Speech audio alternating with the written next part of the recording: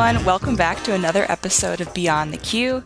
Today I am very excited to welcome James Baldwin. He is the Director of User Success and Support at change.org. James, thank you so much for taking the time to talk with me today. Of course. Thank you so much for having me. I'm excited. Yeah, awesome. Me too. So our topic today is really cool. Basically, we're going to talk about dealing with unpredictable spikes in ticket volume, which it sounds like you have some unique experience in at change.org. Can you just give me an overview of what ticket volume generally looks like at change.org? Sounds like it's definitely different than some other companies and organizations. Yeah, so averaged out over the course of a year, I'd say we probably see anywhere between 1,800, 2,000 tickets a week coming in. But kind of like you alluded to, we don't really see seasonality like you would say, for example, if you're a retailer and you come through like Christmas season or things like that. But we do have some levels of seasonality, like we will see drops in certain times of the year that we can predict. But we do have semi-frequent spikes in our tickets based on what's happening around the world. That's really difficult to predict, and also really difficult to understand the size of the spike, how long it's going to last, things like that. Okay. Yeah, so you mentioned that some of these unpredictable spikes are based on world events rather than seasonality. So can you give me some examples? I can't think of a better example than COVID. This craziness that we've lived through for the last, 2 years now, almost at this stage. It was really interesting for us because when COVID first started hitting the world, we looked at it and we were trying to figure out, like I think many of us around the world were, what is this? How big is it? How long is it going to last? And naturally, as the virus became more and more widespread and deadly, we started seeing more traffic on our website, more petitions coming through and things like that. If you recall, at the same time, this was around the time that George Floyd was murdered, and a lot of the Black Lives Movement matter started kicking into high gear, and there's a lot of racial justice campaigns going on around the world. So simultaneously, we actually had both of those spikes coming together, verging on our platform at once. And actually, right now, I think the George Floyd petition is the largest petition on our platform's history, with just shy of 20 million signatures. So the end result of that is we saw an overnight spike of about 5 times our usual weekly volumes. Wow. Yeah, like it was really challenging because, like I said before, we took a look at this and we were like, okay, well, I don't want to do a knee-jerk reaction to this spike because maybe this 5x is only going to last a day. Maybe it'll last a week. Maybe it'll last 3 months or a year. I have no idea. Maybe it's going to get bigger. Maybe it's just going to subside. Like there were so many questions. There was so much stuff coming at us at once that it was really difficult. And in a way, it kind of paralyzed us from being able to make proper decision making with that. I can give you one other example that's not as severe, so you can kind of get a better sense of outside of COVID, Yeah. what does this usually look like? We'll see spikes around anything kind of happening in the world that's of importance. So this can be stuff like presidential elections, not just in the U.S. Like the latest election in France had a lot of activity on our platform. Global events like the protests that happened in Hong Kong recently, or even things like Kobe Bryant's death, which actually had a petition asking for Kobe Bryant to be the new logo of the NBA, and that had over 3 million signatures on it. So it really can just be anything that's happening in the world. Okay. Wow. So, how do you and your team handle these spikes when they happen? I mean, obviously you can't predict exactly when they'll happen, but you know that they're going to happen at some point. So, yeah, how do you handle the spikes? Can you kind of walk me through your process? Yeah, so admittedly, it's been a very iterative process to try to figure out how to appropriately respond to these spikes and these increases in traffic. But what we've kind of learned over time, and I'll get more into this here in a second, is we can't just look at, our incoming volume is increasing by X, because we also have to look at our staffing levels. If our if our volumes only go up, say, by like 10% in any given day, that's fine. But if we have a few people out on vacation, maybe we have some attrition, maybe people are sick, or lots in training or something like that, well, that 10% might feel like 80%, right? So we've had to learn that we have to look at both sides of the spectrum here when we understand how to properly address the demands on our team, if you will. Um, but initially, and historically, we've actually run our team at a slightly larger headcount than our team would need on a week-to-week basis to help account for those sort of factors. And the end benefit that we see with this is that when spikes are coming in, we're able to deal with the immediate impacts more fluidly and really not burn out our staff, which is a huge other factor as well. You don't just want to just start saying, okay, everyone's going to work 80-hour weeks or something ridiculous, right? It's just Right. that's not a good working atmosphere. And the benefits of overstaffing the team is that when we're not in a spike and we're not trying to play catch up, it gives the team a more relaxed atmosphere and it allows them to expand their skills into other projects that we have available for us at any given time. So people can start working through different types of career pathing, training, things like that. And so there's a lot of benefits to going through things that way and overstaffing your team. In hindsight, though, it's really not the best solution. It feels more like a band-aid solution, admittedly. And there's kind of a few reasons why. So first, if we have reduced staff capacity to vacations, attrition, things like that I mentioned, we're kind of back at square one anyways, unless we go crazily overstaffed, which we won't do. And honestly, even if we do overstaff our team by, say, 10 or 20%, with relation to the size of the spikes we get, it's almost not adequate to handle those anyways. And so, like I said, you would have to overstaff the team by probably 100% to be able to say, okay, well, we can handle any spike, no problem. And while skill development is always great for your team, running your team well over capacity is really not a great business practice overall. And there's probably better ways to use your money. So taking a quick step back, actually, because I realized maybe I didn't answer your question fully. So when we do see a spike coming into our queue, there's a few things that we'll do. So first is we'll take a look at the numbers that we have at the end of the end of the first day to kind of get a sense of the queue and the team health. Usually we're not changing much in day one. Second day, we'll keep a closer eye on things, and if the tickets continue to surpass our team's capacity to handle them, we'll start engaging our workforce management team to understand various scenarios, including the nature of the situation, our team's upcoming availability, and start doing a few light models around the growth of the spike. Now, in most cases, our simplest measure is just to open overtime to the team. Usually at a capped amount first, and eventually unlimited if the spike ends up large enough. And we'll also start scaling back or fully eliminating all non-essential meetings. And in some cases, we'll go into a full all hands on deck, bring management to the queues, things like that. And these are kind of last ditch efforts. But really, we only start looking at these when our SLAs start getting beyond any sort of reasonable expectation.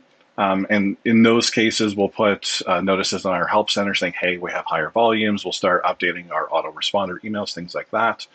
But it is very rare that we'll actually hire staff as a result of spike because, again, they usually are short-lived. And by short-lived, I'm talking a few weeks to maybe a month at most, in most cases. But like I said, to me, this approach isn't ideal. There's a lot of things that can go wrong with that sort of approach. You could either overestimate or underestimate the impact that those steps will have on your team's capacity to do work. So, for example, if we saw a large spike and we went to full all hands on deck and we stopped project work, we stopped training, we stopped one-on-ones or whatever we did, and the spike went away in a day, then that would seriously disrupt the flow of things. It just wouldn't be appropriate. So what we're doing right now as we speak is we're developing a new document called the Business Contingency Plan. And the idea behind this plan is to create a lot of automation and clear process guidelines that anybody in the organization can execute.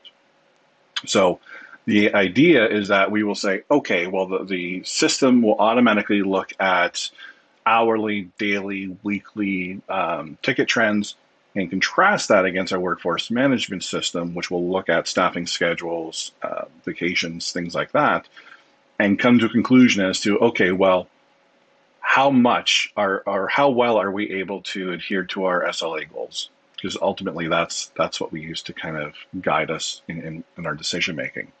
And if the system says, hey, there's no spike, but for some reason we're at half capacity in our team, then we'll start kicking into gear and going through a series of escalation steps that we will measure over time to say, okay, is this too severe? Maybe we do this one if the SLA goals are at X, Y, or whatever it may be.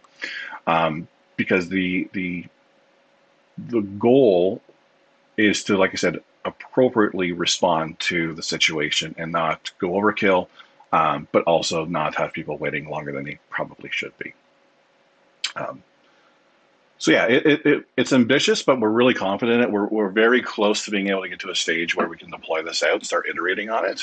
And I really can't wait to see the results of this, because this really should alleviate a lot of our pain. Like you said earlier, we know spikes are going to happen.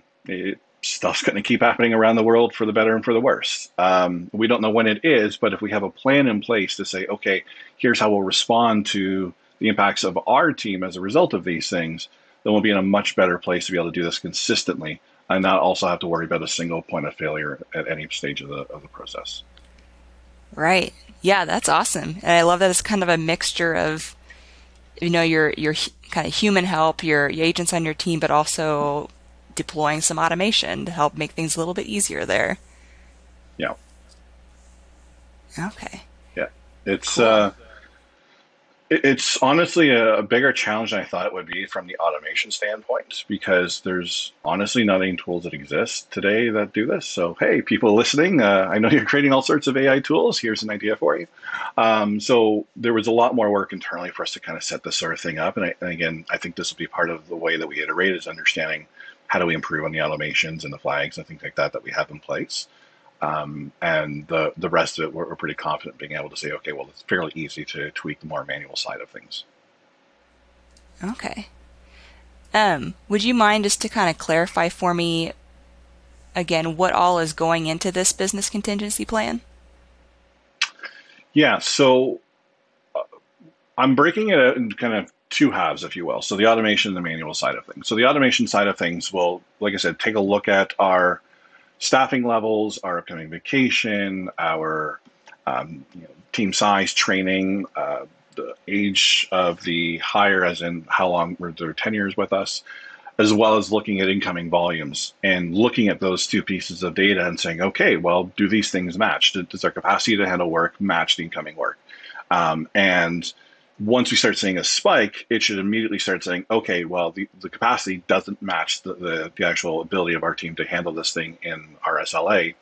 And so therefore, we need to alert staff that we need to start implementing the manual side of things. And the manual side of things will then say, okay, well, we're going to go into like a stage one of this plan. And stage one might be something like, we're going to immediately open overtime. We're going to immediately start looking at light touch things that we can do that won't vastly interfere with our day-to-day processes, and handle this. But if the system, the automation system says, no, that's not enough, this spike is getting bigger and bigger and bigger, more stuff is starting to come in, then we'll automatically kick into like our stage two or stage three, which will gradually become more more impactful of not only our processes, but also impacting the volume of work coming in. So this is when we start looking at all hands on deck. This is when we start suspending certain processes to be more efficient in handling large volumes of work at once. We might suspend QA. Like the idea is to become more gradual, more severe as the impacts of these spikes become more and more severe as well. Okay. Does that make Yeah. sense? Yes. Yeah. Thank you for clarifying. That's awesome. So you mentioned that there aren't many AI tools for the kind of more automated side of this plan. So if you're able to say how are you doing that?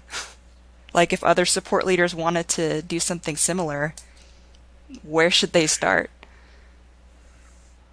I don't have a good answer for that, because like I said, not only is this still a kind of our first iteration, but we're building it all in house, and we're doing it in a way that we know we're going to have to continually improve because the system integrations are not natural with us.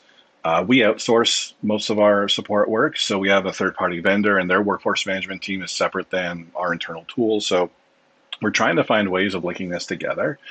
What I would say to any support leaders out there that are interested in trying a similar sort of solution is to do this more manually upfront and run regular reporting.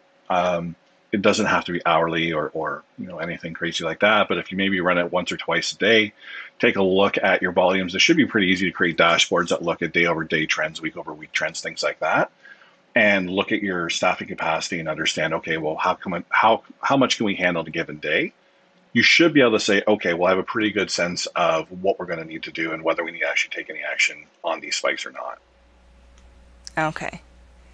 Gotcha. That makes sense.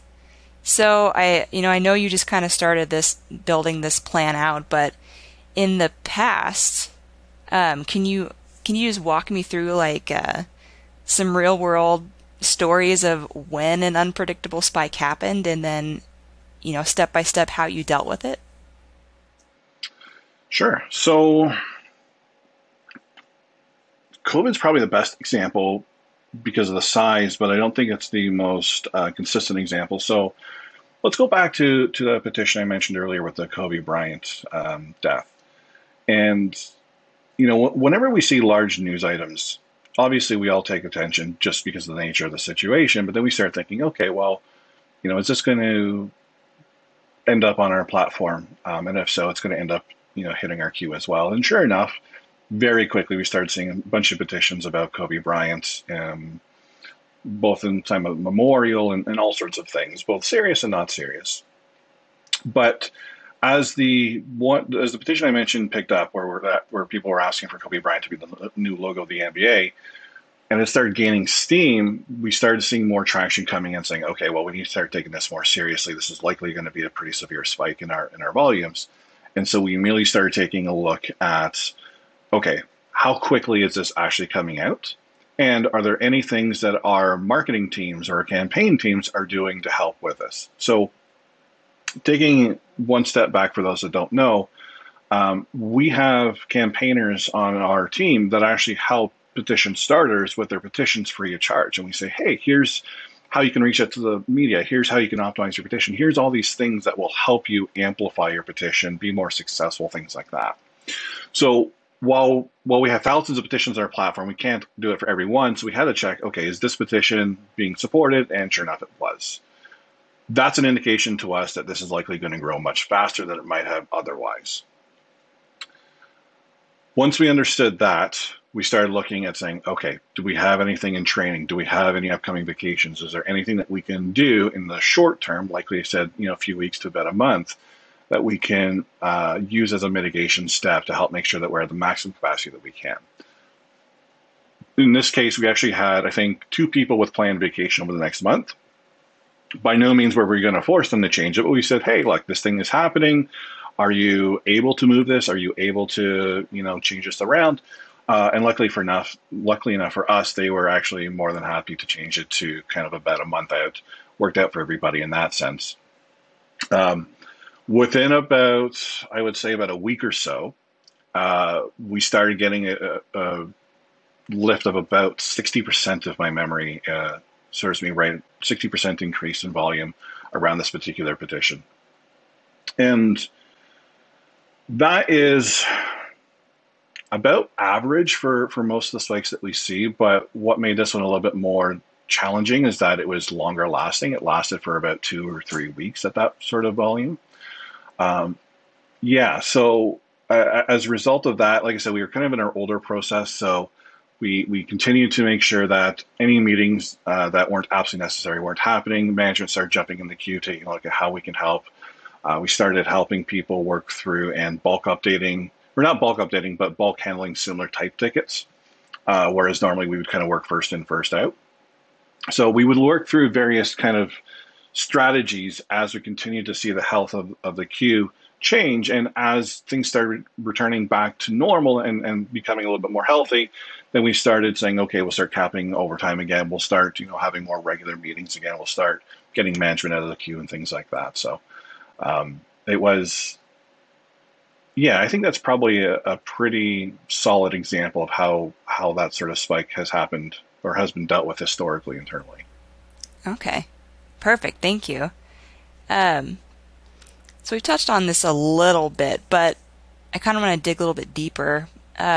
Since you can't predict, exactly when the spikes will happen, but they'll happen, and maybe sometimes you see, a story on the news, and you're thinking, okay, this might, this might soon show up in our queue. Um, how do you, as the support leader there, how do you prepare?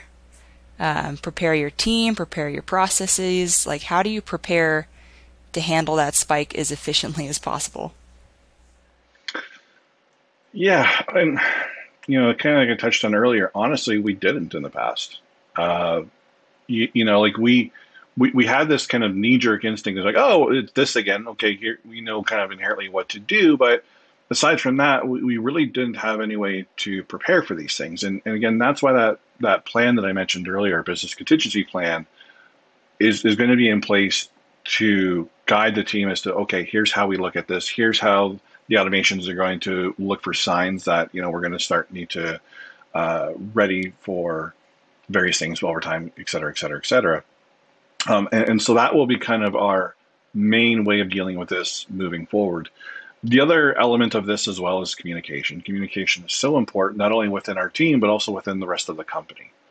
Uh, we're not the only ones who see when something happens in the real world, and we're definitely not the only ones that see when petitions start going viral on our platform. Our product team, our campaigns team, everybody in the company looks at these sorts of campaigns as they're happening and understands, okay, well, here's the things that we can do to best support them. Here's the things that we can do to help make sure that they're successful and make sure our users are supported at the same time. So opening up more channels of communication with those teams to make sure that we're all working together and saying, okay, well, what are you guys doing? How is this going to impact us? Here's the things that we're seeing from support, and kind of get things more oriented around that. When there's large groups of petitions around a singular topic, what we'll sometimes do internally is create kind of tiger teams, which will have representatives from various people around the company working together regularly to, again, share that data maybe more frequently, talk about strategies, talk about kind of everything that we want to do as a company to work with and help this petition become successful. So making sure that those lines of communication as a summary is open and that we're actively building those relationships with those internally is so critical to making sure that we can prepare adequately for it. Okay. And then how, speaking more internally with your team, how do you, as a support leader, keep your team engaged, keep them motivated when maybe it gets to an all hands on deck situation? Yeah, it's challenging, especially since what I mentioned earlier is our team's outsourced. So it's a little bit different now with everybody being fully remote. Um, but essentially, what our leaders do is making sure that there's a lot of visibility from within the team and transparency in the team around what we're doing and why we're doing it, right? And so we actually find that there's a morale boost once the managers and supervisors start jumping into the queue and the team can start seeing us all working together and saying, okay, let's figure out how to handle this together. We see a nice morale boost. And usually once we come out the other side of that, we'll kind of take this breather. We'll step back. We'll make sure that any sort of like culture initiatives that we had planned are kind of put in full throttle. We'll make sure that, when we were in office, we might do like an ice cream day or something like that and just kind of help the team just, not think about work as intently as maybe they had been before, and making sure, again, looking at signs of burnout, right? And making sure that the team feels healthy during these situations. In a past life, I used to work in the video game industry, and something that is historically damaging in the industry and still happens today is what they call crunch. So historically, what happens in the video game industry as they're developing games is they go through a period of crunch, and crunch without much exaggeration, is sometimes people sleeping at work and doing extreme hours for extremely long periods of time to try to meet production deadlines.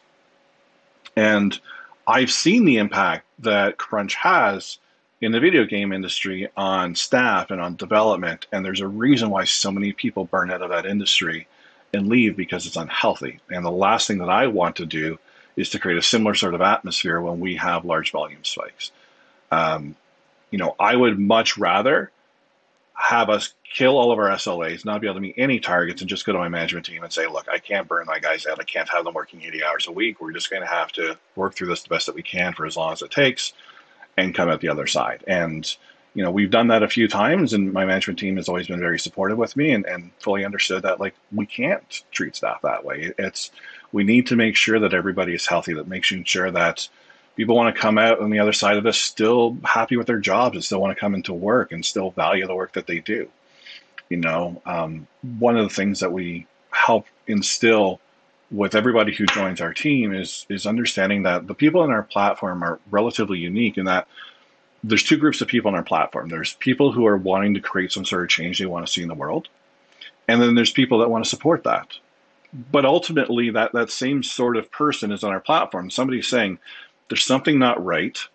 I want to create this change, or I want to support this change. And that sort of empathy is really required in this role. And so we really need to make sure that's in the forefront. If we treat our team as just a machine that people just churn through and they check in and they check out, we're really not going to be doing our users the right level of service, and we're not really going to build the relationships that we want to have with our users and our petition starters and our decision makers and everyone else who's on our platform. So it all comes full circle to making sure that we're really treating our team well. Yeah, I hadn't thought of that, but that's a really great point about, approaching your users with empathy. I mean, if a user's on your platform, it means they're passionate about something, or there's a very emotionally charged situation happening, and yeah, you can't have burned out support folks trying to help people who are going through something. Yeah, and that's exactly it. It's, like I said, in some elements it's very unique, because you really want to put yourself in the person's shoes who's signing this petition around the Yulin Dog Meat Festival in China, or whatever it is that whether they're pro-guns, anti-guns, pro-life, whatever somebody's interested into. They're usually pretty passionate about it if they're willing to come to our platform and put their name next to it and say, yes, this is a topic that I personally believe in. Right. And so we really need to make sure that if somebody's then writing to us and saying, hey, I need help with this, or I need advice with this, or can you help me think through how do I be more successful with my petition? We really want to put ourselves in their shoes and say, okay, well, how can we best help you through this situation? How can we help think through things in the future?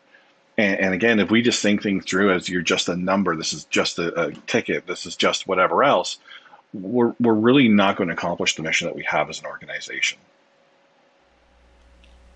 Yeah, that makes sense. So this is a little off topic, but since you outsource some of your support, how do you kind of guarantee or ensure that same level of empathy with the internal part of your team and then the external part? Lots of QA. No, well, that is true, but lots of training and ongoing training. And, empathy is one of those weird things with QA that is subjective. And so a lot of times when we do training around empathy, it really is reinforcing that put yourself in the shoes of this person and their situation, understand where they are on their journey in our platform. Are they somebody who's just getting started with a petition and, understanding their world and saying, okay, well, here's how I can not only answer this question, but also maybe 3 questions down the road of where you're going from here, and really kind of reinforcing that. And so whenever we're going through quality with our team and we're looking at things, we're saying, okay, well, here's different ways that we can handle this, both better and both worse. Here's how you've done it. And really continue to think through the lens of the user, think through the lens of the person who's on our platform, really think through like I said, their journey, where they are in their life cycle on our platform. Like I said, some people are here and saying, "Ah, I saw this on Facebook. I agree." And some people are like, "I'm about to go host a rally outside of Washington D.C." and everybody in between, right? And so we really need to kind of ensure that we have that level of empathy at all times. The other element to this as well, which is fairly unique, is we're an international organization. We're not just based in the US. So we have, I think, about 12 or 13 different languages of users who write to us on a weekly basis. And so as a team, we need to understand the cultural impact of what's happening around the world. So we can look at something and saying, oh, well, this situation over here is kicking up some news, but it seems okay. But until we actually get the cultural context behind it, then we can say, oh, that's actually really big. That's really important, and we're likely going to see a lot of impact from this. And also, that's going to gauge the level of empathy that we want to use when people are writing in about these situations. And sometimes those cultural impacts are from people within the team who might, know that area or have been there, or we have campaign staff around the world. So we might reach out to like our campaigns team in Turkey or Japan or Russia, or be like, hey, can you help me really understand like what is happening in this petition? Like why is this really important? Why is this taking off? And that extra level of information really helps us do our job even more. So again, it also circles back to that kind of communication thing, right? Right. Wow. Yeah, I hadn't considered that either. So when I imagine this all becomes even more relevant when there's an unpredictable spike. Like not only do you have, kind of the nuts and bolts of handling the spike and making sure, tickets are resolved, but you've got this whole other kind of emotional side of the issue that you and your team have to deal with as well. That's, Yep. yeah, that's crazy. Yeah, and the other thing that we'll say is, you know, whether there's a lot of stuff on our platform that you will or will not agree with. Um, and that's just a natural way of our platform. We don't want to be, solely focused on, left leaning or right leaning or, anything like that. We're basically saying, look, as long as it's not violation of our guidelines, put a petition on our platform that you personally believe in, and people who agree with you will support you. And so our job is to make sure that we stay neutral, understanding again the person, their situation, their journey, and putting ourselves in their shoes and helping them accomplish their goals, whether or not we even personally agree or disagree with what's going on. Okay. So I imagine in order to be more prepared for when unpredictable spikes happen, I imagine you kind of really have to establish the quality of care you're giving customers, the amount of empathy, cultural understanding, and just in general, the way you approach these issues. I imagine you kind of have to have that very well laid out ahead of time so that when spikes do happen, everyone's just like, okay, we know how to do this. We're just doing more of it right now. Yeah. Yeah. It's, in theory, yes, that would be great. As I said, admittedly, we haven't done this the best, but we're learning, right? The more that we go through this, the more that we understand the value of open communication lines, the more that we start understanding the effectiveness of some things or other things, we learn more and more and more, and we're just getting better and more efficient as we go. It may not make sense that we have half of our team going and reaching out to somebody in Russia to understand cultural impacts of the petition. Maybe it makes sense to a supervisor do that, or maybe, like I said, we're continually getting better. But you're right. In an ideal world, everything would run that way. And we're hopeful that as we continue to run through this plan that we're building, as we continue to get better at these communication lines internally, as we continue to build these relationships, that these things will become more fluid, they will become less chaotic, and we'll be able to hit not only our internal goals, but also help our users with what they need in a reasonable amount of time. Gotcha. Kind of going back to this business contingency plan that you're building, I'm curious what the timeline has been on that. Like, when did you kind of start working on that? When do you expect it to be, ready to implement, just to give our audience an idea of how long and how much work something like this takes? So we started thinking about it at the tail end of our COVID spike, but we didn't really start putting pen to paper until just before the holiday season last year. Now, for those watching, you probably don't know, but I also went on parental leave in April, and I'm just about to come back to work now. So we did pause it for quite a while as we worked on it. Um, but it was something that we didn't want to rush through. It's not something that we just want to get out the door. Like I said, the processes that we had in place were fine. They did the job. We just knew that they weren't efficient, or as efficient as they probably could be. So we really wanted to think through, like, are there tools out there that can help us with this? What do we have to do internally? How can we make sure that we're not just putting something to paper that's essentially what we're already doing? How do we make sure that we're actually effective? So we intentionally took probably more time than many might at this sort of plan to really make sure that we try to get it right on the first try. Because, like I said, when these things happen, we have to react quickly and we have to react appropriately. And I don't want to just put a plan out the door for the sake of saying we have a plan. That's going to end up actually having our users in a worse place than if we didn't do it at all. Gotcha. Okay, that makes sense. Um, I'm curious. I noticed that you've been at change.org for about 8 years now. Um, in that time, have you seen any changes with these unpredictable spikes? Are there more of them, less of them, um, and so on? And then, how have you adapted your strategy for handling them over the course of your tenure there? Yeah, yes and yes. They're happening more frequently. And because our platform is continually growing in size, they are happening in much larger sizes as well. Um, you know, 8 years ago, 7 years ago, around then, you know, we might see a few kind of petitions a year that would spike our volumes. And now it could be as frequently as once a month, depending on what's happening. Um, I would say about 40% of our volume is from English speaking users, primarily in the US, but not definitely at all exclusively. And so a lot of things that are happening in the US, especially over these last few years, has caused a lot of controversy. And as a result, has continued to drive traffic in.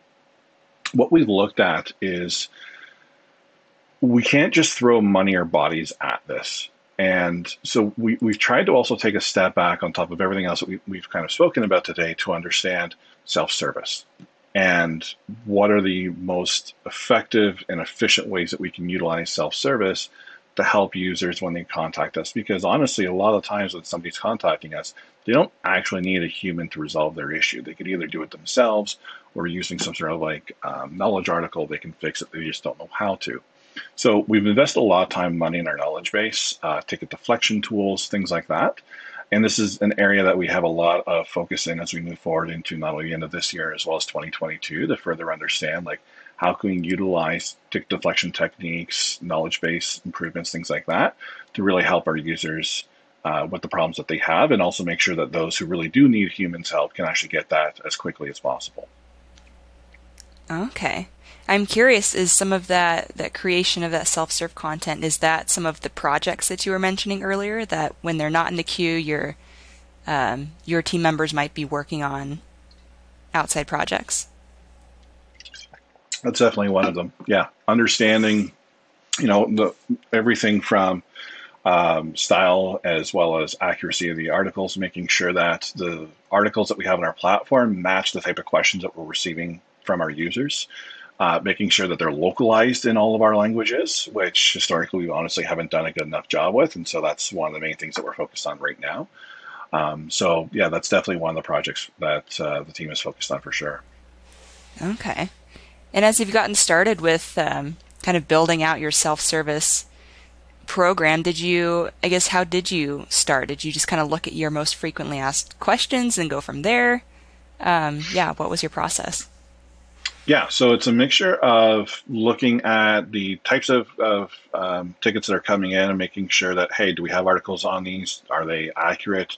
Are they easily discovered on our self-service portal? But we also look at the language that people search on our self-service to understand if that's matching as well. For example, maybe Spanish users are more frequently looking at a particular topic, and so okay, maybe that's where we want to prioritize our time next, or things like that. So we kind of look at all available types of data that we have to understand our prioritization of work. Okay. Yeah, that makes sense. Very cool. So, man, I am loving this topic because I'm discovering that there's so much more goes into dealing with unpredictable spikes than I ever could have predicted, pun intended. Like there's the human side of things, and even within that side, you have the, some things that you're trying to automate. You have the manual response, but then you also have the self-service side. And yeah, it seems like this is a very multifaceted issue in order to handle unpredictable spikes well. Yeah, and you could definitely point to any of the things that we've spoken about today and say, well, of course, yeah, no, we do that all the time, even without spikes. And while a lot of that is true, we found that investing heavily into a lot of these areas allows us to better mitigate the effect that these spikes would have, the negative effects that these spikes would have. Because again, ultimately, we want to put ourselves back in the shoes of somebody who's contacting us, right? If it's someone like, oh, I want to sign this petition, it's really important, but I forgot my password, right? That's not something that we want somebody to wait some ridiculous amount of time for, days for an answer or something like that. We want to say, oh, well, here's how you do it yourself. If it's somebody that's more, oh, I can't figure out how to get this petition off the ground, but it's so important. Okay, well, how do we make sure we get you through to a human as quickly as possible to really help you think through the intrinsic things? And so understanding that, oh, well, we need to make sure that users are able to self-service so that those users can get through to humans faster, to make sure that we have the proper staffing in place to make sure that we can do that in an appropriate amount of time. All those sorts of things tied together to make sure that we can do this well. Um, it's like I said, it's been a learning journey for me over these last 8 years. We haven't done it well at times. We've definitely made a lot of impactful mistakes, and we've had some hard lessons from it. But we're at a point now that we're very confident that we're in the right path to help make sure that we can do this well moving forward, and that we're focused on the right things moving forward to really make sure that as our platform continues to grow, as these spikes continue to grow in size, that it won't actually impact our day-to-day operations as severely as it may have been 8 years ago. Gotcha. So, kind of on the note of, all of the things you've learned and the improvements you've made over the last 8 years, what advice would you give to other support leaders about, about how they can go about handling unpredictable spikes? Yeah, so one thing I understand is what I've spoken about today is relatively unique to me and our team and our company. Not only, the platform of change.org is relatively unique, but also we only deal with email only tickets. So if you're listening to this or watching this video, maybe you deal with phone or chat or all of the above or social media. Like there's multiple different avenues. You might look and say, okay, well, maybe this isn't hyper relative to me. But I think ultimately the advice I would have comes back to that notion of try to have a plan for things. Try to think through, okay, well, if X were to happen, how would we properly want to react to that? What are the things that we could have in place to allow us to do this? And ideally, as quickly and with as much automation as possible up front. I'm not a big fan of like automating full flows, but automating, those differences in your team's capacity versus the incoming work and how that would change in certain situations. What if your team went on strike? What if, all of a sudden a new product came out and it killed your phone lines? Whatever it may be. What are the tools and systems and things that you would need to have in place to be able to address those? And you'll learn over time as you continue to think through those plans how well or how poorly those plans actually ended up, and you'll learn from that and to continue to iterate and say, okay, well, maybe we went overkill here, or no, this wasn't effective at all. Um, and I guess the second thing is I'm a really big fan of communication, as I mentioned earlier. So really go out of your way to be as open as possible, both internally and externally, especially in situations where you can't contain a spike and you're finding yourself a bit underwater. Make sure that you're continuing or that you're communicating internally. I know in the past I've hesitated on telling people that, hey, we're struggling a bit because I want us to look good all the time. I mean, there's nothing wrong. Oh, it's under control. Don't worry about it. But I learned really quickly that once I actually started saying, hey, actually, this is kind of hurting us a bit. Leaders were more than happy to say, hey, how can I help you? What are the things that our team can do to help alleviate this? Are there people are really willing to come to you, and it's not actually a sign of weakness as I initially felt it might be. And as a result, we've been able to get people like our product team to help us listen to features and all these sorts of things that have really helped us over the years.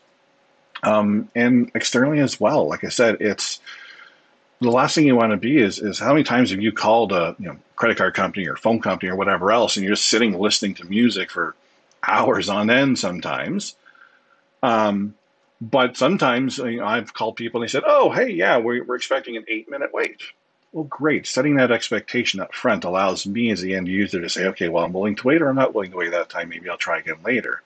But if you just keep people in this indefinite darkness of not knowing how long they're going to wait to speak to somebody, they're going to start feeling ignored and unappreciated. And that's the last thing you as a company wants your customers to feel.